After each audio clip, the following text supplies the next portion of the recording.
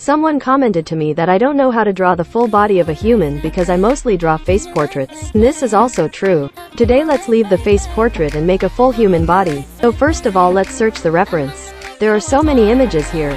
It's going to be a bit challenging for me, so watch it till the end. I hope you also like it. Wait till the end to know the result.